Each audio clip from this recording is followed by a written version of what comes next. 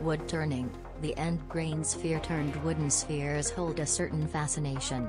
They demand to be picked up and rolled in the hand, they show off the figure of the timber, and they also hold a mystery to turners and non-turners alike.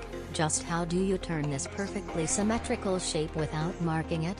It's actually not that difficult to do, but there are several stages involved. The method I will show in this article is the simplest way that I have found, but it is by no means the only way.